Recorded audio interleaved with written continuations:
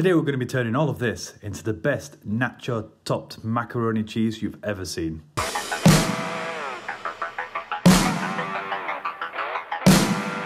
Hi there guys and welcome back to my channel.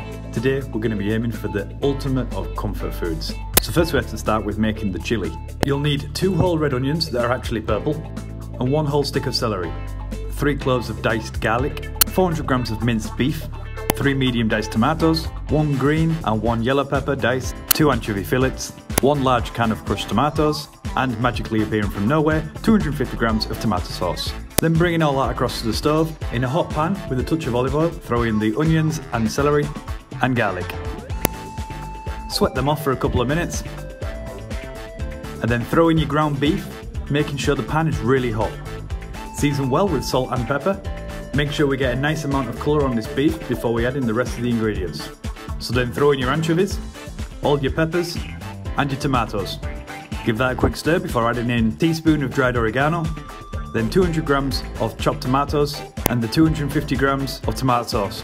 Give that another stir and bring it back to the boil. We're going to be cooking this out for at least an hour and a half on a low simmer to let all them flavours get to know each other. And don't forget to throw in your dried chilli flakes.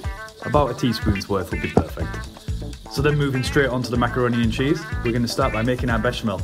So throw in 30 grams of butter, wait until that's all melted, and then throw in 30 grams of flour.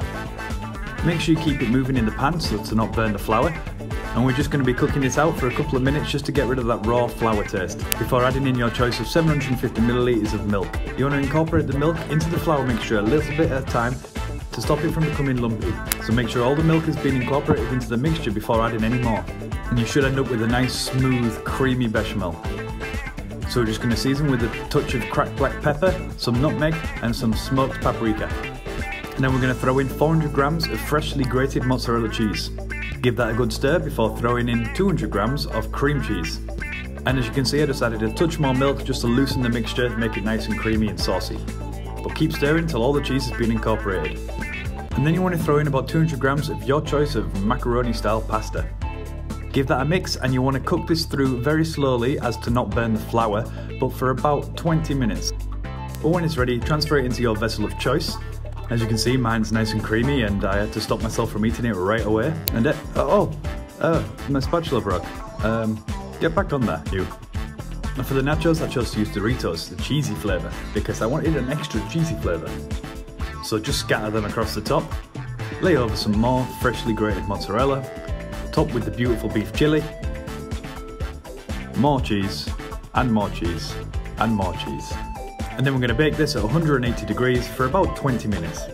You might want to turn the oven on to broil for the last 5 minutes just to get that cheese nice and crispy on top, like this.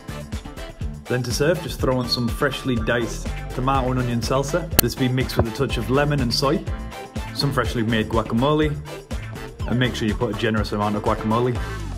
And then just drizzle over a generous amount of sour cream. Top it off with some jalapeños, and there you go. Nacho topped macaroni and cheese.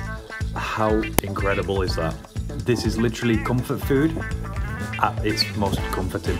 Look at that cheese string as you bring up the nachos. That's what you need in nachos, is the cheesy, stringy meltiness. And of course this is good. You know, salsa, cheese, meat, macaroni, more cheese, and then more cheese. Of course it's good.